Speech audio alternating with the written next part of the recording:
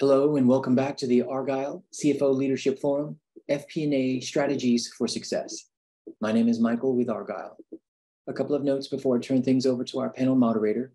To ask questions throughout the session, simply type into the Q&A chat and we will address your questions at the end of the session. And now, without further delay, I would like to introduce our moderator, Philip Peck, Vice President, Advisory Services and Finance Transformation Practice with Peloton Consulting Group. We're excited to have Philip and our panelists with us for a panel discussion titled FP&A Automation for Enterprise-Wide Success. Philip, thank you so much for being here. Welcome, and over to you. Michael, thank you so much. Greetings, everyone. I'm personally extremely excited to be moderating today's panel discussion as the topic is both highly relevant and extremely important for the FP&A and finance community. I have the honor and pleasure of facilitating today's discussion with these three esteemed FP&A and finance subject matter experts. By way of background, as Michael said, I'm a Vice President of Advisory Services and Finance Transformation at Peloton Consulting Group. Our firm helps organizations deliver digital transformation initiatives with advisory, consulting, and managed services capabilities spanning business process improvement, technology implementation, data management, and organization change elements. Personally, I've spent my entire 35-plus career in the FP&A and finance arena, first on the corporate side and then on the consulting side, helping organizations explore the art of the possible by embracing leading practices to improve planning, forecasting, reporting analytics, resource allocation, strategy management, and overall decision-making capabilities. We'll now have these esteemed panelists introduce themselves. Christine, how about you go first, then Eric, then Val? Thank you, Philip. My name is Christine Milloway. I am the CFO at Project Management Institute, PMI. I've been with the organization for a little bit over 6 years. And prior to that, I spent about 20 years with manufacturing multi-billion for-profit organizations, held various different finance leadership roles. And I also spent 4 years in the strategy. But FP&A has always been dear to my heart, and I always think that is one of the most important functions in any organizations. And as Philip say, I think talking about technology, finance technology is so relevant and so important. And I'm honored to be part of this panel discussion today and looking forward to this conversation. Christine, thank you. Eric, how about yourself?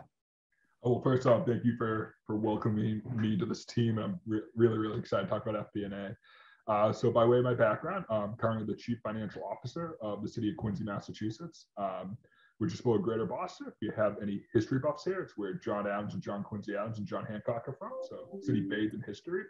I've worked my entire career in the public sector, and my background's, I'm an economist is my background before I became the CFO. So a lot of what I've done over the last 8 years in this role is modernize the ability for forecasting and planning and analysis, and really try to create more machine learning around that. I'm an R coder, so if there's any R coders in the crowd, I'm one of the small groups that still likes to do that. But yeah, I mean, I'm kind of my focus has been over my career is specifically in causal inference within the financial modeling, understanding marginal effects and understanding how we can better optimize systems to really use this causal inference and this marginal impact analysis. So I'm very very excited to sit here and talk with this great panel and with everybody in the audience today. Eric, thank you. Love your background, by the way. It's fantastic, and this is going to be a fun mix across all of you. Val, how about yourself? So thank you for having me. Right, so I'm Val Kier, the Vice President of Corporate Finance at Bahamar. $4 billion property here in the Bahamas. Very nice. So if you guys want to visit us, just let me know. Being in the finance world for the last 20 years of my career, always in the hospitality industry. So, in many different positions. So I joined the Bahamar team to help them to streamline a lot of processes in finance. And today I'm responsible for the finance transformation, implementing a lot of digital ideas there. So that's it. Thank you. Oh, well, thank you. And again, the diversity of backgrounds, I think, is going to be great for our discussion. So let's go to the first discussion question. From your experience, how have you seen automation or technology improve the FP&A function? To the extent you have some real-world examples, that would be great for you to share.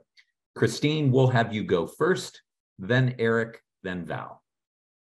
Happy to answer the question, but before I answer the questions, Valkyr, I am going to visit you for sure. Awesome. I already have the background. Perfect. Yeah. So it's a good question. So give you a little bit background. The reason I joined PMI 6.5 years ago was our company have decided to embark our digital transformation journey.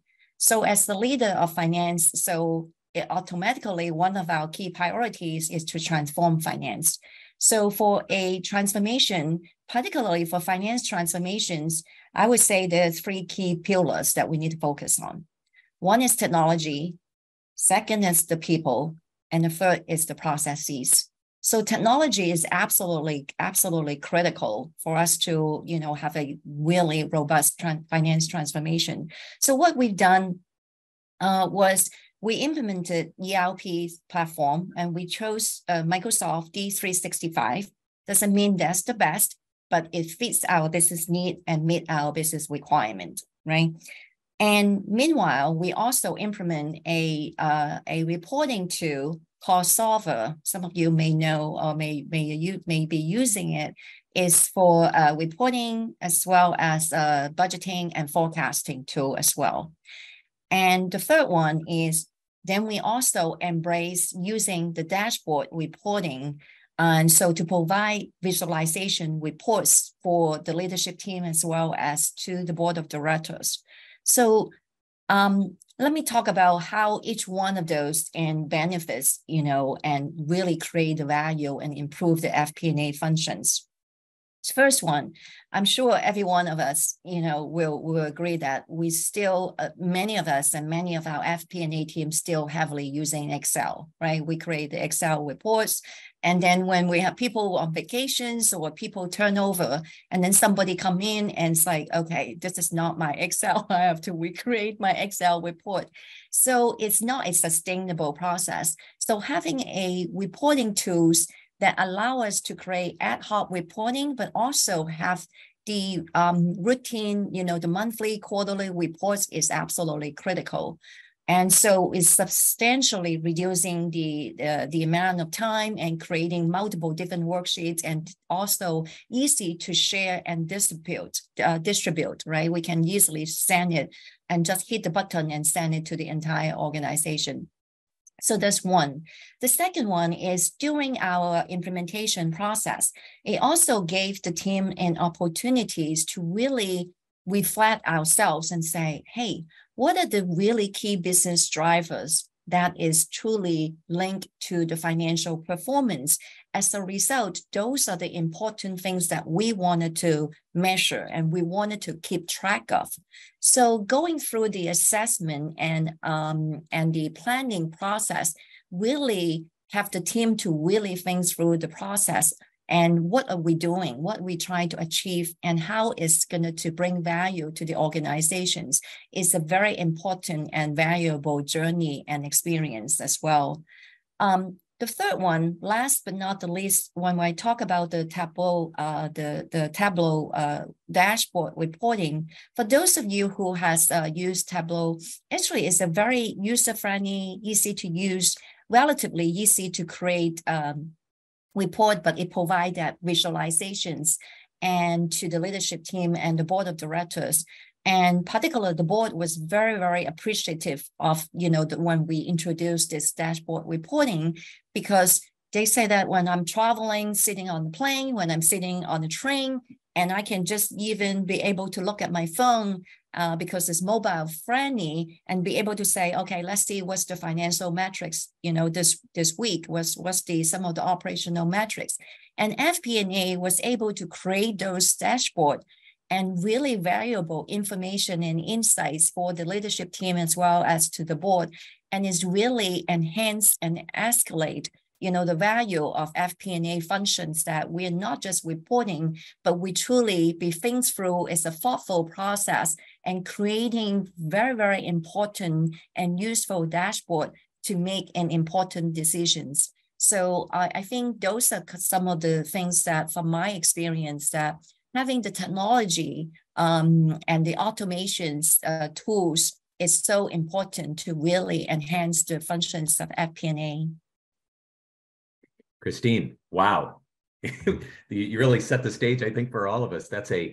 What a transformation journey. The pillars as you laid them out, the technology, the processes, the people, the raising the bar such that you're focusing on the critical few elements that drive business performance. That's powerful. That's really powerful. Let's keep going here. Eric, how about yourself for that question? I'm certainly not going to try and it's going to be hard to follow up on that, but I would like to kind of extend some of the stuff that Christine talked about, particularly within my chair. Christine used a really, really apt word there, which was journey. I really think that's what FP&A is. No matter how automated we make it within a large organization, especially like in a city, which I know I'm probably a little bit of a rarity in some of these discussions, but we're a conglomerate. We have 34 different departments that all have different skill levels, but all need data. And I often talk about, before I was in this role, CFO, as the chief analyst, so I often talk about FP&A as a gradient. Analytics is a gradient. From Excel VBA to some of the most high-powered status systems or even our systems, it's a gradient. And anytime you can get somebody onto that process, no matter what their background is, there's huge value gains. There's massive value gains.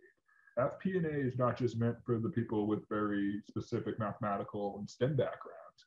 It's not meant just for the econometricists. It's meant for everybody. The best thing we can do as FP&A innovators, no matter where you are, public, private, local, nonprofit, whatever have you, is be a channel, to be a translator for all this great data. What the automation of FP&A helps us with is we can now automate that translation. And we need to become stewards of that automation process and ensure that the data collecting is good, the data extending is good. Similar, I should say, actually, to a lot of people in the private sector, I do have effectively a board of directors. We have a city council that we have to report data to that comes from an eclectic background. And that's what makes local government great, is that you have many different perspectives voting on important decisions. So what I have to be able to do is, similar to with board of directors, is how can I present this data that can be observed from different sides and still give meaningful information? I often joke, I don't have one boss. I have the city of Quincy is 106,000 people. I have 106,000 constituents. And they need to be able to understand this information. And similar to the gradients we see within organizations, that exists in the population. And people are entitled to having this information. They are 100% of every right in the world to be able to understand our financial information. They should understand it. And part of any good suite of financials is FP&A. I would argue, I'm really biased, obviously, given the topic of this conversation, that FP&A is crucial for that. So when we talk about that, the automation and technology improvements we've seen so far, and how we can improve those, to me, it's all about lowering barriers. Listen, would I love to have a really lengthy discussion on probit modeling or nonlinear modeling? Absolutely. Ask my wife. I don't shut up about that stuff. But we need to bring down those barriers. We need to tell people why this information is important.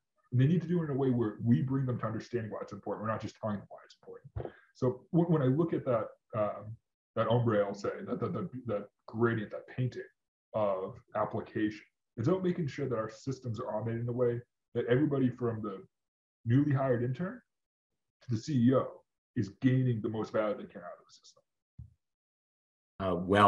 Well stated. And listening to you, Eric, there's an element there where I'm hearing loud and clear, you and your organization are helping to raise the competency level and literacy of everyone who's consuming the data, the information, the insights, the analysis, such that all of them can do whatever their role is. As you said, ultimately 106,000 or whatever the number of bosses you have, you're raising the bar.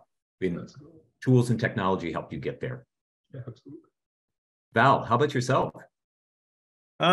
Just add, for example, what I constantly say here around the resort, right? Because working in hospitality, you always have these different system departments. You have from finance department to events and then reservations, reception. It's a very complex environment. So There's a lot of operational associates. They always have this kind of fear about finance. But in the end, I always tell them finance is just operations in numbers. So a server see a can of Coke, we see that in numbers. So when they make that that association, right? So the numbers start to make sense for them, right? Because one of the most challenging things nowadays is to present precise and fast information. That combination is very, very interesting, right? So to make the speed to what is needed today, you really need to think about automating processes, right? So here in the Bahamas, we started with this consolidating all these different sources of information in one unique place, so we can start to provide all these outputs, all these different dashboards and things like that. It's very challenging when you have a very complex environment with different systems, but in the end, instead of you trying to connect all these different sources to a unique place, we came to this idea to export all these different important reports from all these different sources to a specific place where we can start to build all these beautiful visualizations, dashboards, and things like that. Always in mind to have precise and speed information. Mm-hmm. Wow, that's great. And I like the theme that you highlighted at the outset of your statements was helping those, as you said, finance is really the translation of operationally what's happening. That can of Coke translates into numbers, and it could be the event, it could be the stay at the particular property, whatever it is. You're helping that operational world be translated into finance such that everyone can understand. Right. Let's go on to our next question then. This is a little more specific around automation. What specific tasks are most important to automate first and why? Eric, we'll start with you, then head over to Val, and then let Christine respond. Absolutely. I prefer to follow the ATM model, I call it, the automatic teller machine. You automate the simplest tasks. There's this old adage that like technology steals jobs. ChatGPT is going to steal your job. ATMs are going to steal jobs. No, they're not. There's more bank tellers working in the United States now than when the ATM was first designed, was first implemented. ATMs, anything automatic, makes good workers better. All right, it automates and frees up your high value talent to do more high value talent things, not just changing money left and right. So I always advocate automate the easiest parts. So with my ERP system, what we look to automate is anything that an API can stop requiring somebody to do a data push and data pull, automate that first. Is it great to automate, an RDD or synthetic control or something like that? Yeah, absolutely. That'd be great if you just have an automatic regression discontinuity design model pumped out, but you don't use it that often. What you do use is data pushes and data pulls. And it also benefits the biggest user base. The biggest data pull, data push, those aren't complicated tasks, especially with the level of talent that we see coming into the workforce that's just been doing this forever. They never have a memory of not doing data pushes and data pulls. If you can automate that talent is going to have more time to develop their skills. They're going to have more time to work in actionable decision making. So I always say automate the easiest stuff first. It's not as fun, it's not as flashy, but it's the best return on value. And then you can work up to having, automatic GIS generating databases and stuff like that. That's the fun stuff. I mean, absolutely nerdy, fun stuff, absolutely. But if your organization is still doing data pushes and data pulls, you got to work on that before you can really start using the fancy FP&A stuff, having that automated. That's in my opinion. This is my opinion, but start with the low-hanging fruit.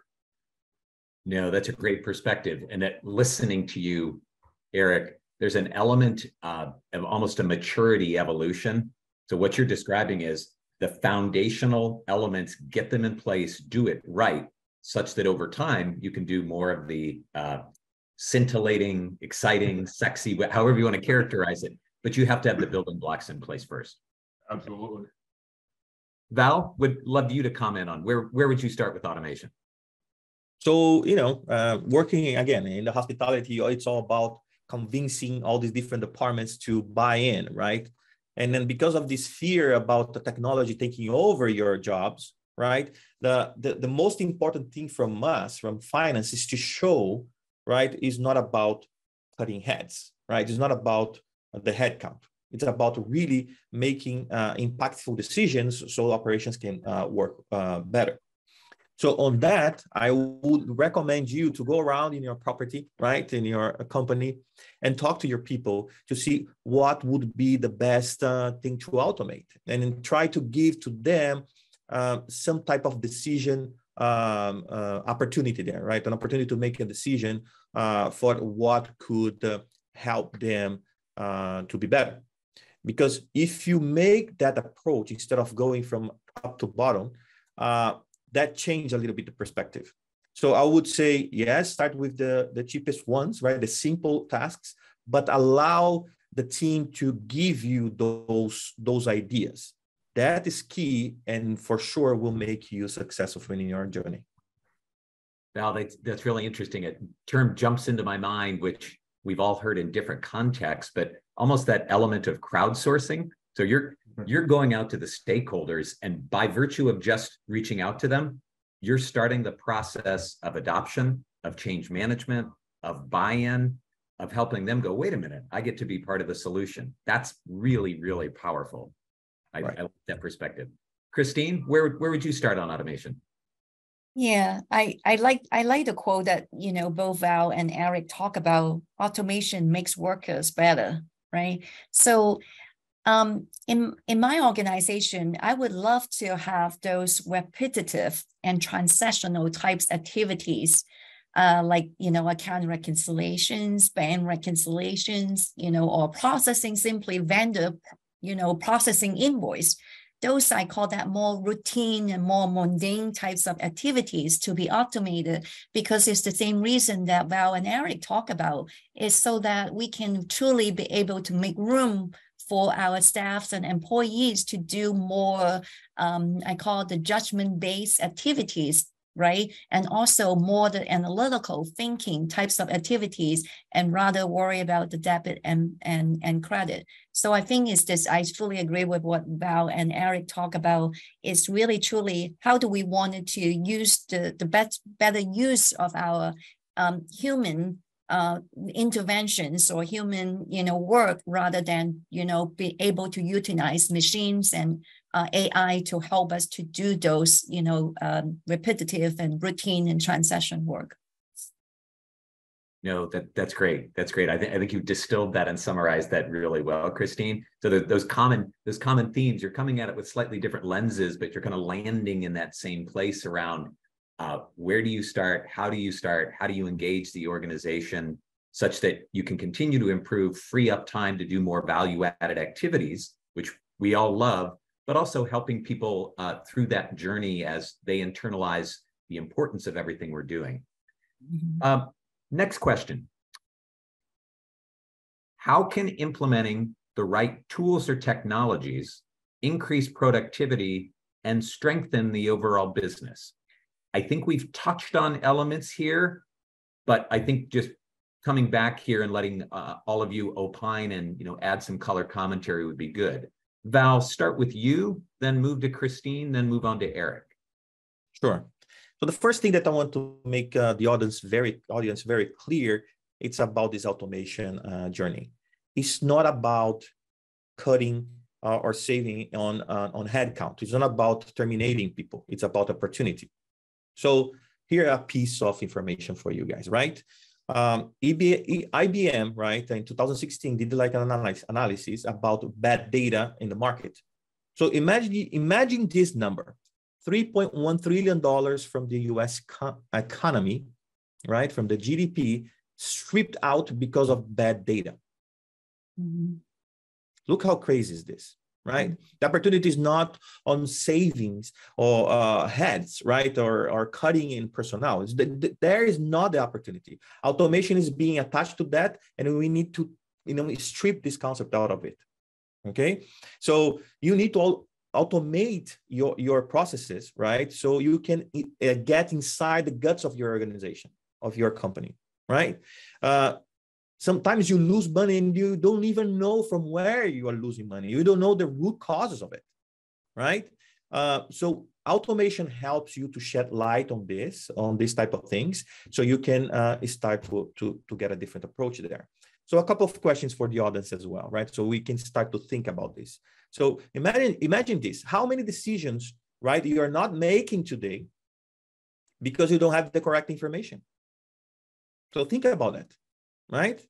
Why keep explaining things, what happened, right, to bad results, right, that you didn't even know that was happening or at the moment?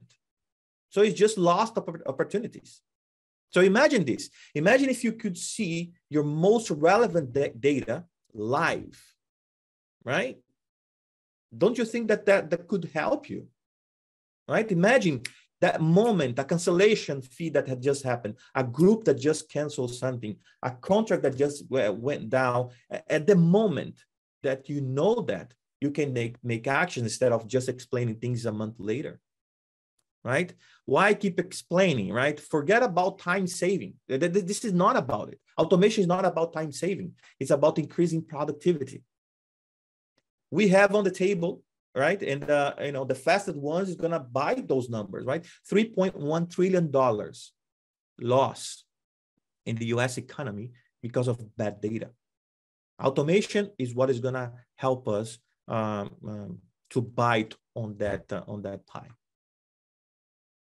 I appreciate having and I think all of us, especially the participants, appreciate, Val, you're putting context around the automation and also linking it to macro perspectives on, if you don't have it, what are you missing? So spin it into the positive. The opportunity is lost if you don't have the data. It's not high quality data. You don't have the time to do the analysis and add insights. I think that really puts it into perspective. Yeah. Christine, what are your thoughts on this? What you just said, well, remind me of this quote: "Data is king," right? We all know it. Data is king. It's all about data, data, data. And all this Facebook, all this Google company, they collect such a tremendous amount of data, useful data, and, to be able to improve. I want to go a little bit slightly different directions to answer your question, Phil. Great. Having the automation, having the tools is important. I think we also need to be mindful about what tools to select, right? I mentioned about, in our organization, we chose to use Microsoft D365. Doesn't mean it's the best tool in the world. My prior company, we use SAP. So it really depends on, it's so important to really understand what's your business model, what's your business requirement, and what do you try to get out of this tools and automation process at the end of the day, and then to have all these elements before you choose your tools. So give you an example. At my current company, PMI, we are B2C business, meaning we are business to consumer business, versus in my previous experience, we are B2B business. So for a B2C business, and some of you are very well aware, having the customer journey, the engagement journey is so important. So we need to be able to keep track of our customer engagement from front to end. So including the ERP solution, including, the dashboard, to be able to understand why the customer do what they do with us, right? And so as a result, those are important business requirement and business model that unique for our business that we get into a business requirement. So we talk to multiple different vendors and truly understand what do we need to get out of it, and how do we set up the system to get us those useful automation information, so to speak. So I just want to call that out, that is just selecting the right tools is just as important to just say, let's do automations. Yeah. That's a very, very important point, Christine. You're highlighting one, the industry-specific aspects and your value chain. That's the anchoring point about how all of us in FP&A and finance, and even broadly, think about how we add value. You have to understand that. That's so foundational. To your point then, the term that I've heard in the past, fit to purpose. Yes. Define those requirements, align it to your needs. As for you, customers centricity is so important.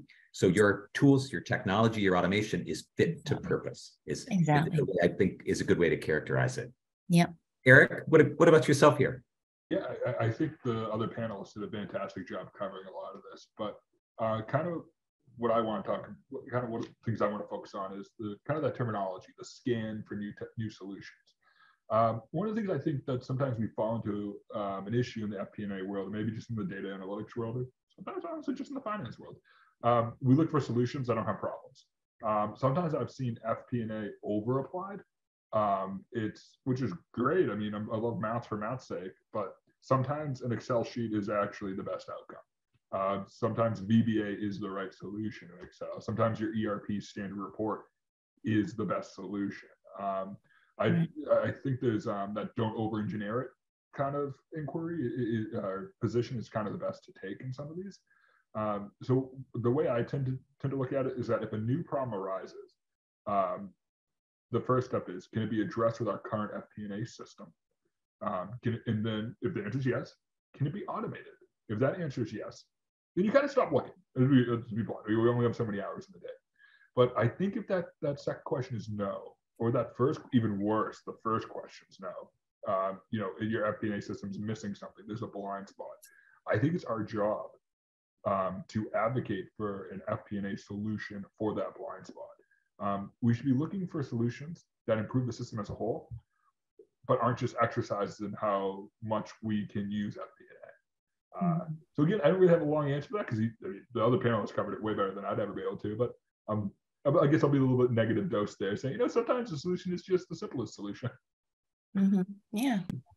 Well, to your point, Eric, a colleague of mine who I worked with a long time ago, he had a very, very unique personality, but what he brought to bear was looking at things slightly differently than most other human beings did. And we would sit in working sessions with our clients, understanding the current state landscape. Wow, the pain points, the tyranny of Excel spreadsheets, the lack of access to data. And then you try to eventually start solutioning. And he would say, Philip, the last thing we want to do is advocate a nuclear-powered mousetrap. If the Occam's razor, sometimes the simplest, simply when you think about the problem, when you think about the opportunity, to your point, hey, wait a minute, we already have a system. It may not be 100% perfect, but with some minor configuration, we can accommodate what we need. Check. Is there an opportunity to automate? So that the 99th, whatever percentile is not always the best path forward. And often it's not. Yeah, it's funny. A common phrase that the people in my office hear me say is, "Don't use a nuclear bomb or a hand grenade. It's fine." It's often the solution. Kind of reminds me of an old Monty Python episode. I'll show my age when I used to watch things like that. Couple questions have come up, and it's marries in with one of the questions that we were going to tee up anyway. And we've started a bit here. And Val, I know you helped us a little bit on this journey. The question is, how can you address reluctance to change from employees, especially if there's concerns around automation, whether that's taking over manual tasks or taking away things that were, near and dear to my heart. So I think weaved in with some of the questions, I think participants are going, wow, gosh, this sounds good, but we have teams, we have people maybe that have been in their roles for a while, or conversely, we have new people. I think, Eric, you highlighted this, that the skills, the aptitude, it's vastly different, certainly than when I came into the working world, and their expectations are different. So maybe have all of you speak a bit to that. How do we address change management? How do we address the reluctance? How do we bring people along? Mm-hmm. And maybe Christine, start with you, then go to Eric, and then to Val. This is a great question, Phil. It's a great question, because I think it's fair to say we all, as finance leader, have received the reluctance from the team members, right? So I think from my experience, I would group that as 3 different buckets of resistance, or the big reason. I'm sure there's many, many different reasons, but in my head, there's 3 different groups. The first one is, you said it, Phil, is the change management. Change is not easy. Right? Change is not easy. We all went through COVID in the last few years. And when all of a sudden, when this we have to change the way we work. We have to do things differently, and it's scary. And some people will find that very unsettling and, uncertain. Why are we changing? We've been doing all this manual process that, is working. I work 80 hours a week, but it works. So what if we change that? I may have to triple check and double check and all these things. Why do we change? So that's one component, and I'll address, how do we address it a little bit. The second big bucket is the data, right? Val, you said it very, very rightfully so. Data is so important. And so people will be like, well, it's not going to be right anyway. If you do automation, then I have to confirm, I have to do this and that and see, okay, how can I trust the data? I don't trust this data, right? So, but that's another issue. The third one is, is the dear to their heart. What about my job, right? How is going to impact my job, which is we all human being. It's a very, very reasonable questions. So if I may spend a couple of minutes on each one of this, big buckets of the questions and reluctance reason. The first one is change management. Without the team, without the buy-in, nothing will be successful. We can have all the vision that we wanted to have, and it won't be able to execute correctly. So change management is absolutely critical. It's a culture change, it's a mindset shift to really be able to explain, communicate, and articulate, why are we doing this at all? Why are we spending money? Why is spending time? Because it does take time. It takes time to set it up. It takes time to design, to assess, and it is an ongoing maintenance as well. So why are we doing this? So truly be asking all those questions ourselves and be able to really explain and communicate to the team, because it will create a lot of benefits that Val and Eric talk about, that we can use the time to do value-added work, and we'll have the job more fulfilling, more purposeful, more meaningful work, right? But also, if we can help the company to have the competitive advantage because we have more quicker, right? Val and Eric, you talk about to have the accurate and also speedy information readily available for the organization is so critical.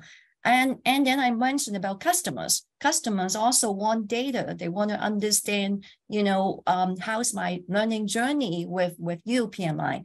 So all those values need to be articulated very carefully and make sure it's understood by our staffs and employees. The second one, talk about the data.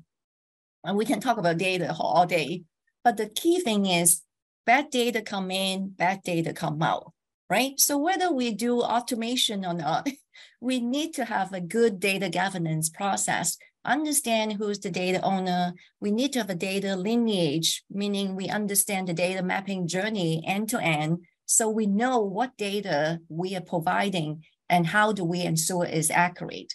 So we have to do that anyway. So I think the automation will give us the opportunity to really look into, set up those data governance process and make sure the data is right and useful. And the last but not the least, actually, is the most important is what about me? And I think Val and Eric, you touch on that already. I think there's definitely recent studies talk about particularly younger people, not like older people like us, but even older people would say benefits is important, money is important, but to do meaningful work is the most that I'm going after. With this very, very difficult labor markets that not easy to get talent, we need to help our team to really provide them the meaningful work, so that they come in and excited to do the work. They're not like, oh, just doing debit credit, just to confirm the balance is right? So to provide that visions and that motivation is so important. Not only we will remove the obstacles of the reluctance, but we'll get them excited. We'll get them motivated and say, hey, you are the driving force to making change for the organizations. And your job is going to be a lot more meaningful, a lot more fulfilling. It's going to be fantastic. I'm just excited just talking about it. But Christine, suffice to say, you're very passionate about this topic. And I think everything that you said, not just powerful, but I think all of us listening are like, wow, you've really captured and characterized this in a very distinct, clear, and impactful way. So thank you. Thank Eric, you. Any follow-on thoughts? It's a tough one to follow on. Yeah, absolutely. I just kind of want to hit on kind of the way to get reluctancy. I work in government. I work in local government. We're kind of like the poster child for reluctancy, if there's ever been one. The city worker mentality. And we've gone through a lot of ERP updates fairly recently. ERP is the baby step to FP&A. I think we all know that. It's where the data comes from. And one thing I've noticed is that you have people who've done the same job for 30 years, and their core members, like the offices, don't function without them. They're incredibly important to no matter what department they're in. Yet they have this visceral reaction to change, especially change that they feel like is maybe a generation ahead of them, or maybe they're not really computer people. And one thing I always tell them, I go, do you know what the hardest day of any new system is? The first day. It gets progressively easier. I always tell them, like, especially people who have been here a while, I go, did you start this job with a smartphone? No. Right? Do you like using your smartphone? Oh yeah, absolutely. Yeah. Do you remember learning a smartphone? It really stunk, didn't it? Yeah, but now if I took your smartphone away from you, you wouldn't be happy with me. Or even one of my favorite things is that we still have people who like to use tape machines, like the calculators that print out on the top. I'm just like, why are you not using Excel? Like we have people who like will rip off the tape and staple it to stuff. And I'm like, okay, I'm going to show you how to use Excel. I'm like, oh, this is so much easier because when I make an error, I can actually go in there and just change that one cell. And I remember being in second grade when I first used Excel, and they were like, teaching us that in computer class. We'd have to type how many pizzas each classroom ordered on pizza day. That was like our first class we ever did with it. And so to me, it's just like second nature. You use Excel for everything. So what I found is that breaking down that wall of saying, like, this is going to improve your job. It's not taking your job. It's here to improve it. You can really work down the reluctance. And that has to be a hand-on approach by us. That can't be something that we outsource. The FP&A, especially the people guiding the FP&A for your organization, should be involved in this. I know that sounds crazy. The city of Quincy, we have 1,300 employees. And we have about 250 that are in the financial arm or deal with money, deal with our ERP. If you can take the person who struggles most, who you know is going to be the most reluctant, and get them on board, you'll be shocked how quickly everybody else follows that. But it's key to reassure that this is making their job easier, and acknowledge that they're reluctant. Don't just pretend like, oh, maybe it's this issue. No, they're just reluctant. People are, they need some inertia. So yeah, I'd say, just Christine covered this much more, very, very thoroughly. But it's address the reluctancy, hit it head on. Because if you get one person to accept it, it's probably going to spread to the rest of the department once they see how much easier that person's job is now. You're bringing to life in a very powerful way, Eric. We're human beings. We have emotions. We have elements that are seemingly unique to us. Find a common ground with all of them and validate their feelings. Show some empathy. So I love where you're going, and call it emotional intelligence or call it whatever. For you and for us, in large part, it's common sense. This is a way you help people through the journey. And once you get a couple of victories, boy, sprinkle the infield, spread it around as fast as you can, and get them to start doing the high fives with everyone else and going, did you know what you can do? I mean, that's pretty cool. Val, before we go to the last question, you want to offer any other thoughts here? Really quick. Three things. First one, data is information, right? AI and RPAs are tools. Yes. But they don't make decisions, okay? There's always a human element there that needs to make the right call, that needs to see and act. And that, as far as I know, will not be replaced. So focus on that. Forget about how much money you can save, again, and cutting heads, right? And in a saving in payroll. That's not the approach. $3.1 trillion are being left on the table. So there's plenty of money for us, to focus on opportunities and not on just savings.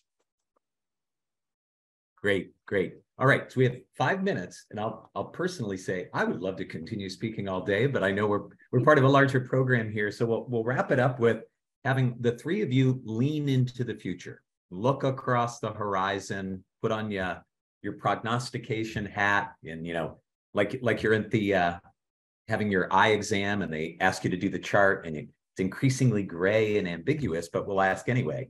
And Val, start with you.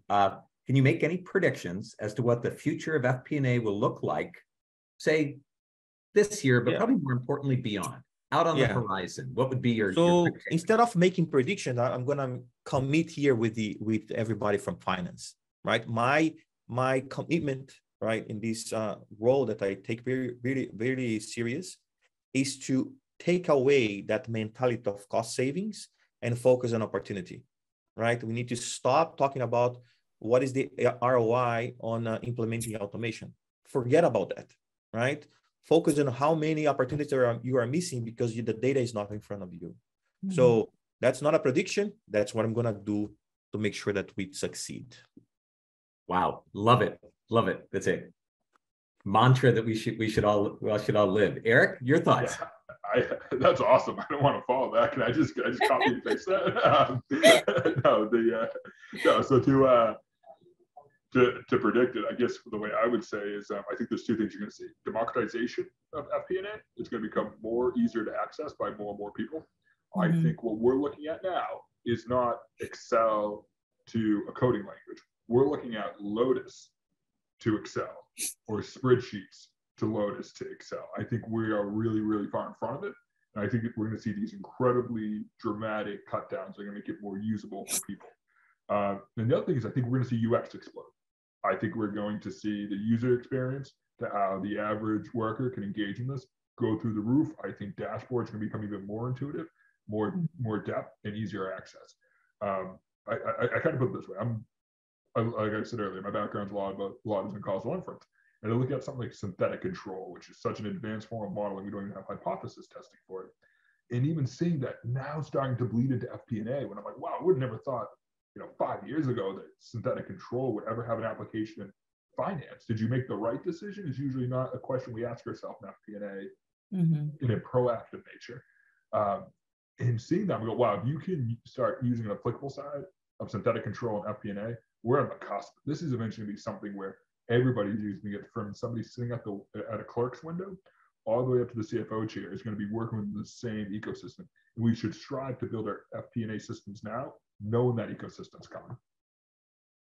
Wow. Well, I love the out there on the horizon, like an old TV show, The Outer Limits. But to your point, it's increasingly closer to us, and it will impact all of us in a very positive way.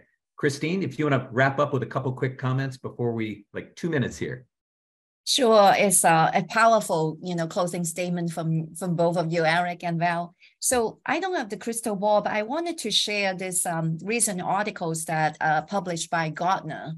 Now, they didn't predict, this is not their prediction, but they said that, you know how Gartner work with multiple industries, multiple CFO. And so they said that these are the strategic assumptions. And I would like to share a couple of them with the audience.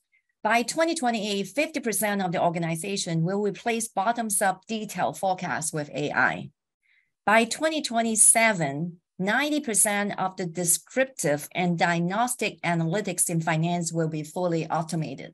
So the reason I want to share this with you, I think it's fair to say in the next few years, I think definitely there will be an upward trend, right, in having more advanced analytics and have more automations in finance to truly help us to be able to make better decisions. And so I think the investment will increase, and I know we're not talking about return on investment, but I think the opportunities is there. So now is the time to make sure that we are not falling behind. It's important to invest in this important area. Christine, thank you. I think that's a perfect wrapper. So before I hand it to Michael, I want to wholeheartedly thank all of you. Christine, you, Eric, and Val. I know I've personally learned a tremendous amount in this discussion. I'm assuming that the participants equally benefited from all of your insights, perspective, and just gems. I have a number of gems floating in my head that I'm going to take some notes on. So thank you so much. And thanks participants for being here on the webinar. Michael, I'll hand it back to you. Thank you so much, Philip, Val, Eric, and Christine for such an insightful panel discussion. I also want to thank everyone else for joining us today. Now, this session, along with all of today's content, will be available on demand following the event. Philip and panel, thank you so much.